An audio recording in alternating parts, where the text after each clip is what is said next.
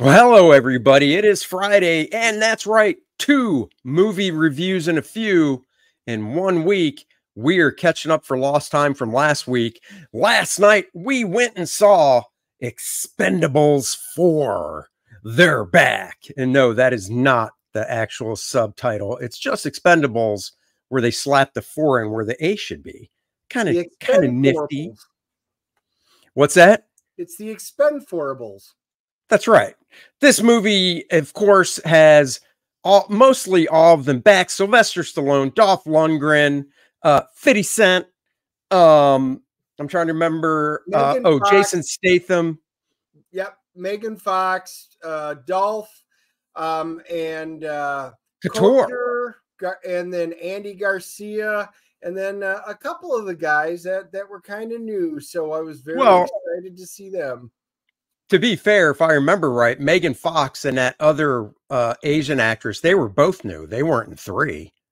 No, there were several new ones in this one. Yeah, that's the big, I guess you could say it's not a twist because you see it in the previews, but that's the big thing to this movie. Even in the previews, I wasn't fond of is adding 2 females to the Expendable team, because the Expendables to me is, you know, basically the first movie was, let's just get a bunch of older action heroes and put them in a fun movie with explosions and guns and all that and kick-ass fighting. And every movie after that, they tried to add a new action person. I mean, hell, they had Frazier, Kelsey Grammer in one, but they toughened them up and it worked. So no spoilers for those first watching. First 5 minutes, we just talk about the movie. No spoilers. We grade it. Then you'll see the movie graphic come back up. After that, it's all spoilers, baby. So let's dive into it. Yeah, Expendables 4, they're armed with every weapon they can get their hands on. This Expendables team, they're the world's last line of defense. And the team gets their call when all the other options are off the table. Andy Garcia comes in and you got nuclear detonators you gotta take care of, and if not, bad things are gonna happen and the world's gonna go boom. That is in essence the entire plot.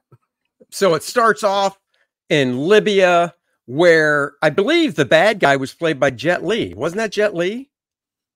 No, that's Iko Uwais. Oh, I thought it. Okay, well, anyhow, then never mind. Jet Li's not in this one.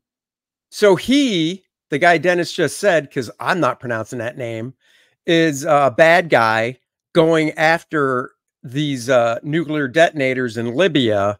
And then the Expendables, like Dennis said, are sent in via Andy Garcia, who's a CIA op. And they're supposed to stop this guy from getting the nuclear detonators. Well, it wouldn't be a movie if they actually stopped them in the first 15 minutes. It would be over. So needless to say, this isn't a huge spoiler. They don't stop them, which leads them to basically part 2 of trying to stop them again. Except this time, Andy Garcia is going with them as kind of a babysitter to make sure they do it. Megan Fox is now part of the team. And so is, what's the actress's name? The Asian actress? Is that a pronounceable one? Oh, Levy Tran. Yeah, that's pronounceable.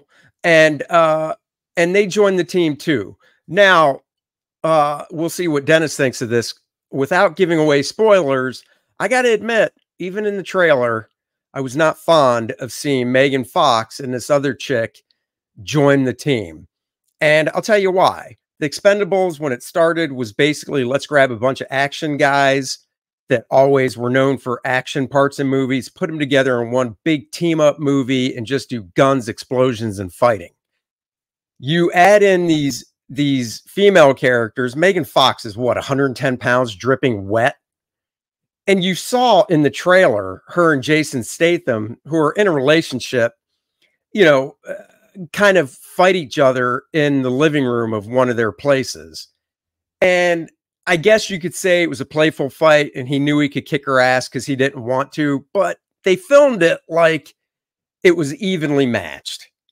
And then later in the movie, you see, you know, this isn't a spoiler, you see Jason Statham just kicking all sorts of ass over all these dudes that really know how to fight and stuff. And I'm just like, guys, get these 100, if it's, what's that? Oh my God, I'm blanking on the actress's name. Gina Carano, or what's the other MMA fighter that went on to do wrestling? You know her if you saw her, but she's been in a bunch of movies and stuff. Hell, she might have been in Expendables 3. I don't remember. It's been so long. But if you have women that were actually big and attractive, like a Gina Carano, then I can believe it. But I can't, and I'm sorry. Yeah, I mean, Dennis, are there women out there 105 pounds soaking wet that know all those moves? No, Probably. It reminded me a lot of Mortal Kombat. It was the same thing. Even my wife was like, ugh, because she was sitting next to me in it. And, Ronda Rousey, I think that's it. Ronda Rousey. And that's just it. The girls, when they brought in Chuck Norris, it's Chuck freaking Norris. They brought in Arnold Schwarzenegger in one of the previous ones. It's Arnold. Right. I mean, that's exactly what it was.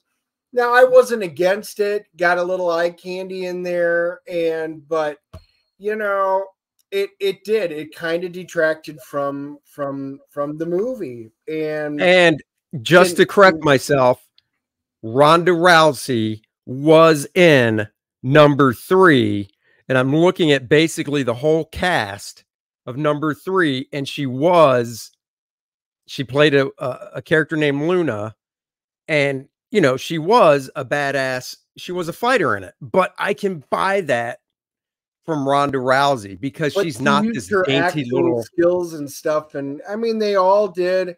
Megan Fox was there to look good. She wore her black leather. She wore her white tank top. It is. Take them out of the movie, and it would still be a good movie. That's just it. And once again, no spoiler review here. There were twists and turns in the movie. Needless to say, in the end, obviously they stopped the nuclear detonation and stuff, because the whole point is to start a war with Russia by detonating these nukes on a ship that has an American flag. So it's a false flag type thing to start a war. That's what it was. I look at it this way. I mean, I went into this, all the Expendable movies, they're fun popcorn flicks. High testosterone, lots of action, kind of like Fast and Furious. And, I expect that. I expect there to be good fight scenes. The green screen stuff was not great in this movie. I was just about to say, one of the negatives when they did these tight shots on the ocean, or even in some of the vehicles, you're looking at the background going, oh my God, that is such a bad green screen. It reminded me of like the old Lucille Ball shows from the 50s and 60s where they're driving in a car and you can just see the stuff going. And I was like, wow. I mean, wow, they must have been cutting budget for all the stars in it, because that was some pretty weak sauce there. So let's give it our rating so we can move on to the spoiler one. You went first yesterday. I'll go first today. Like Dennis said, for a fun popcorn action flick, I'd like to go higher, but I'm giving it a 6.5. Wow, actually, we are not far apart. I'm giving it a 6.0. We'll dig into it into the spoiler section. It was fine. If you want a no-brainer, sit down and watch them. I think it's the weakest out of all 4 movies, but it was still fun. Just turn your brain off, and it's not bad. It's not great. Yeah. Well, and speaking of the budget, while you pull up the IMDb and Rotten Tomatoes stuff, the budget apparently by Google was $100 million. Yeah, so it really wasn't that big. I bet most of it went to the stars, because and well, we'll talk about it in the spoilers. Like I said, the effects, they could have done a little more with it. But in this realm of movies blowing up to over $200 million to make, I mean, you just get to a point where it's like, it's ridiculous how much movies cost when you look at older movies and how well they were done. So anyhow, what do we got for the real reviewers, we'll say? So 5.1 on IMDb. We always know it's a little low, so it's probably on par with us. Oh, interesting. On Rotten Tomatoes, the critics hate it. It's at a 14. And there is no audience score. And I know there's a bunch of people that have already rated it, but they are not showing it for some reason. Yeah. Well, I mean, yeah. What are you going to do? All right, guys, it is that time. Spoiler review of the Expendables 4 in 3, 2, 1. Hello, we're back. This is where we spoil it. If you don't want to see it, bye-bye. Like, subscribe, and share. Thank you. Come back after you watch the movie. Okay, out of the gate. So this was one of the first movies in like years Dennis and I saw separately, because my daughter and I went at an earlier time, and then Dennis and his wife went at a later time, 2 different theaters. So my daughter was like really surprised when this first big spoiler happened in the movie. They're in Libya, the main team without the ladies. They haven't joined yet. And Stallone is flying his big ass plane that has the teeth on it and all that. And he's dodging, missile blasts by shooting off the flares and all that. Well, the plane gets hit. It's about to go down. He's like, just finish the mission. Finish the mission. Statham's like, no way, screw this mission. I'm going to save my friend. Long story short, the plane crashes. They go up to this burning husk of a plane, and in the pilot's seat is this body burned beyond all recognition, except for the hand that has Sylvester Stallone's ring on it. And you're like, no, Stallone is dead. And it's got his middle finger, and he's flipping everybody off. It was awesome. So right there, my daughter was like, what? And I was like, right? And I'm thinking, yeah, there's no way. We've seen this in too many movies where at some point in the end, he'll be back, and he'll of course do his little, well, this is how I did it type of thing. Yep. The one thing I will say about this, there were a number of twists. I had told my wife right then and there, yeah, he'll be back at the end. We'll see how he did it, blah, blah, blah, blah, blah. And then, when the bad guy, which was, unnamed because nobody knew he was, I was like, oh, it's this guy. And I pointed it right out. And she goes, really? And I'm like, yeah. I mean, they made him seem like they were twists and turns and cool. And yeah, no, it was very transparent. Everything was throughout this. Like I said, if you wanted some kind of climactic thriller, whodunit, what about that? This is not the movie for you, because it's all about the action. The action was fine. The hand-to-hand scenes were great. But yeah, the story was about as basic as basic could get. Yeah. And, I guess we'll leave out who the bad guy was actor-wise. Yeah, we might as well. Don't spoil that for those that. But Dennis nailed it. I mean, when the dude showed up on screen as one of the good guys, I'm like, right, sure. Nobody's seen this movie before. I mean, usually the spoiler section of these reviews is longer, but it doesn't need to be, because this movie didn't have that many levels to it. I will say, when they got to the big aircraft carrier ship that had the nukes on it, without Stallone, because he's dead, all the men are like decked out with their straps of ammo and grenades and gear and all this stuff. Megan Fox is wearing like tight leather pants, a leather half shirt so you can see her stomach, and she's got maybe one strap of ammo, and she's got a automatic machine gun, and like that's it. And it's like, come on. And then the Asian chick, who was attractive, way too many tattoos, but was attractive. Same thing, low cut, showing the boobs, which, hey, that's cool. It is a eye candy movie from the standpoint of the guys doing their action and fighting and the ladies, but you want to have some believability in it, for the love of God. And all she had was like this, she's of course a master or martial arts specialist, and she's got this chain that has a knife type weapon on the end of it. She swings around and stuff. And I think she had maybe one gun, and you're just like, wow, you were totally playing to the male audience with the dudes all buffed up with the gear, and the chicks like running around almost, wearing nothing. I mean, it was hilarious. Her character, she's got this chain, and she whips and it cuts people and stuff like that. And you're like, oh, okay. But there was no believability in any of the girl scenes. And, that's why I hearkened it back to Mortal Kombat. It was the same thing. You got a girls that are barely over a buck wet, and they're taking on the seasoned battle ready, armored up fighters, and in some cases, and yeah, it was just there was no believability to it.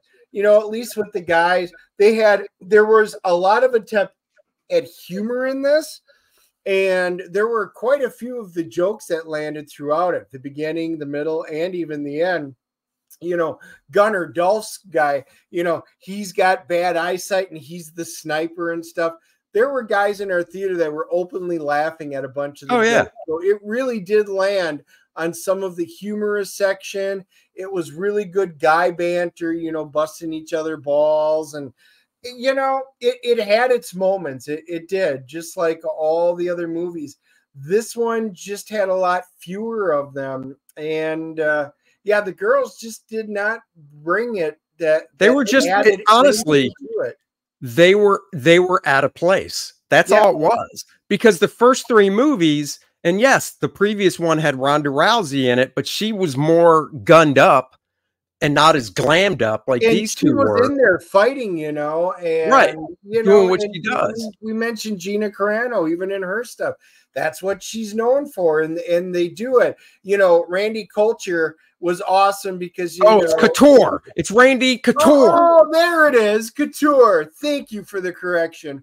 He came up there, Toro did, and they always mention his ear, and he's like, "Well, I thank you for bringing that up." And then he explains his wrestling injury and stuff like that, which was awesome. Multiple times in the movie, they've done it before. I was glad to see that continue.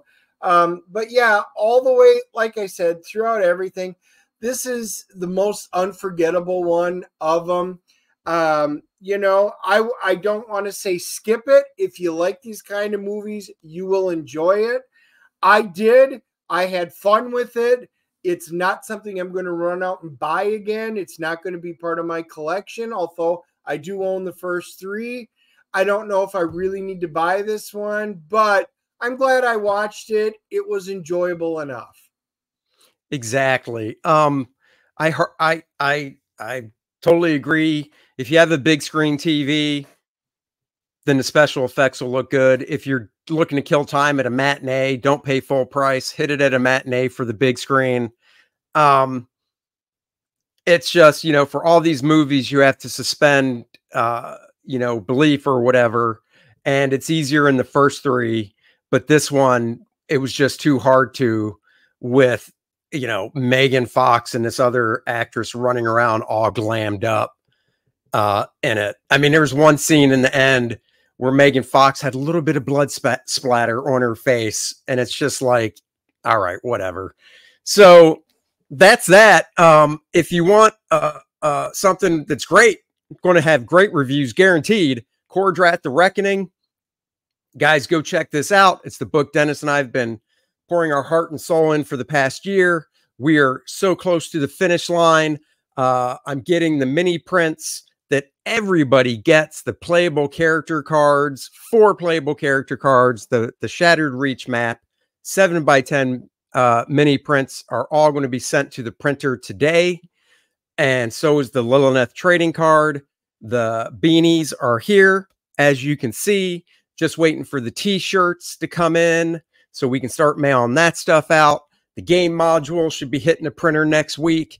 The proofing of the actual graphic novel is being done right now by a proofreader that has better grammar skills than us. And you got to get another set of eyes on it.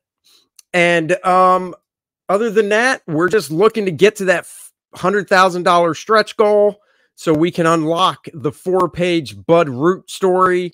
Pages 1, 2, and 3 of it are up.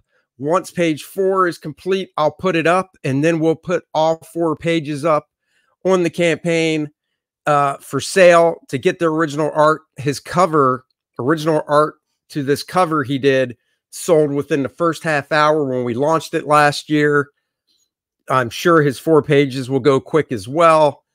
This is what the 2-page spread looks like in progress by our buddy Dan Lawless, who is just killing it on the colors with Bud. So go check it out, share it, back it. We're over $90,000 if you take the total of the Kickstarter and add it into this campaign. So support it. The campaign's only going to be up until mid-October. Then it's down, and that'll be that. So thank you for joining us. Next Wednesday is Gary Martin. He's joining us to talk about the decade of the 60s and comic books. And we'll see how his campaign's going for his art book. Gary's a fantastic artist. Thank you for watching. Like, subscribe, and share. And we will catch you guys later. Live long and prosper.